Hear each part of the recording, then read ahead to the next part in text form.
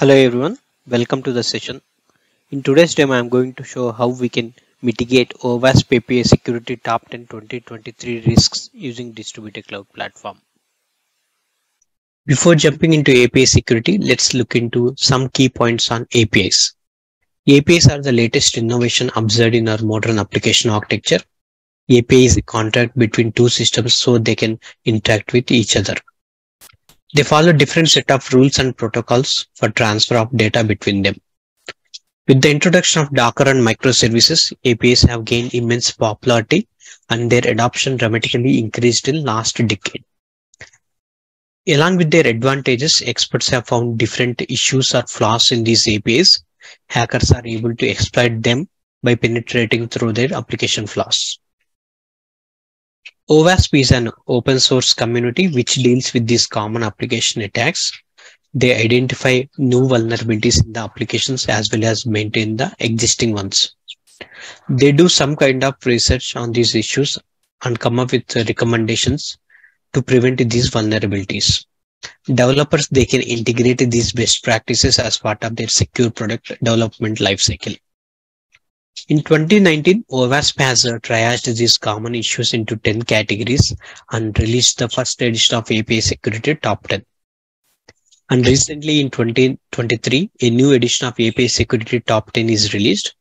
If we look closely into these categories, we can see that some of them are renamed, some are deleted, and some are also added. In today's demo, let's pick a vulnerability and see how we can mitigate it using distributed cloud WAP. For example, broken object property level authorization and how to prevent it. This newly added category, it has grouped a couple of 2019 categories which are excessive data exposure and mass assignment. This category focuses on identifying the flaws exposing sensitive data like user information related like credit card numbers and social security numbers. FI distributed cloud, it is able to detect and protect this vulnerability. The solution that is provided in distributed cloud is WAP, which is a SaaS offering provided to protect the APIs against these application threats using different features like web application firewall, bot protection, API security, and DDoS mitigation feature. As part of today's demo, I am showcasing a URL endpoint which hosts the product reviews. This endpoint is exposing the sensitive credit card and social security numbers as part of response data. We don't want this personal data to be visible and want to prevent this specific vulnerability. Now let's see how WAP is able to prevent this vulnerability.